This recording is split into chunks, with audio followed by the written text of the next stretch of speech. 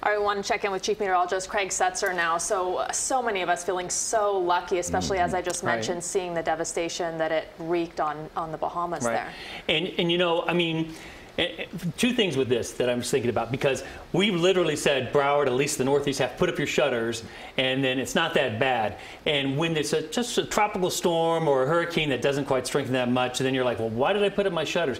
But the risk had it come here was so much greater that we had to kind of make that extra effort just to protect ourselves. And it really was at our doorstep. It was right there. It was right at our doorstep, and I was thinking today, how did we get here and where did we go along the way? So I put together some graphics here. Hopefully this will help explain it. So this was over a week ago, Saturday at 11 a.m., and there was a tight little tropical wave, tropical disturbance down there. It wasn't that big, but it formed, and that was the first advisory, 11 a.m. a week ago Saturday. Tropical Depression 5 forms. And then just 6 hours later, it was Tropical Storm Dorian. But remember, we were talking about all of this dry air out here, and I was saying, literally, this tiny storm is swimming in a sea of dry air, and it continued to the west and continued to the west and continued to the west. We had tropical storm watches and warnings, even hurricane watches for parts of the islands there, and this was on Tuesday at 11 a.m.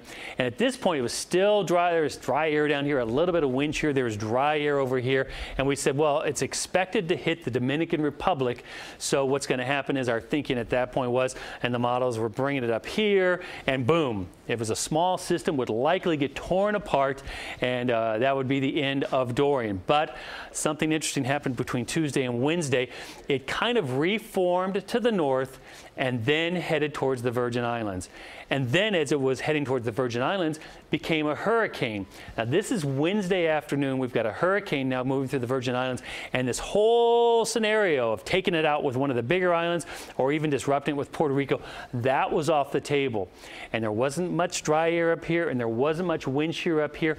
So from here on, now we had a hurricane that was moving into prime strengthening conditions, and I was definitely going, oh, now we've got a problem, because we knew it was going to make a turn some point, but then it became on Friday, where is that turn going to occur? Is it going to turn early? Is it going to turn sharp? Is it going to turn late? What's going to happen? So we tracked it, and then it started getting stronger and rapidly stronger through Category 2 and then into Category 3. And that's when the turn towards Florida began.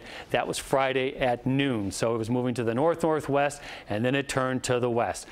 By Sunday morning, it was Category 5, bearing down on the Abacos there.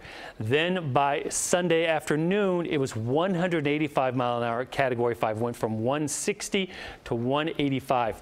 That was the top end of the storm. This was Sunday afternoon now, and then as we go forward here, the steering currents collapse, and it's just drifting across Grand Bahama there. That's 5 a.m. Monday, and then going on into Tuesday. Finally, this is this afternoon, the motion resumes back to the northwest, and that's where we stand as of now. So how close was it to South Florida?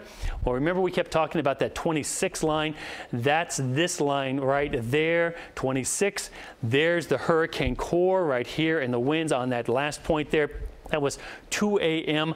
on Sunday morning, and basically the storm never got south of 26 at its farthest west point. That's only 42 miles farther south, and it was right in line with Fort Lauderdale and Miami. How close was it in terms of east-west motion? That was the center point right there, and that was about 120 miles. So if we think about that distance from us to the storm and the track and look at that in the overall scheme of things, that is not that big of a deal right there compared to the whole track. Two big things were important for us.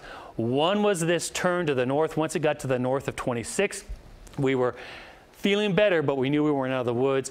And once it started slowing down also Sunday morning, that helped us in South Florida, because if you slide this whole track west 120 miles, we would have been going through what the Bahamas were going through. It was that close, a 120-mile difference to the track.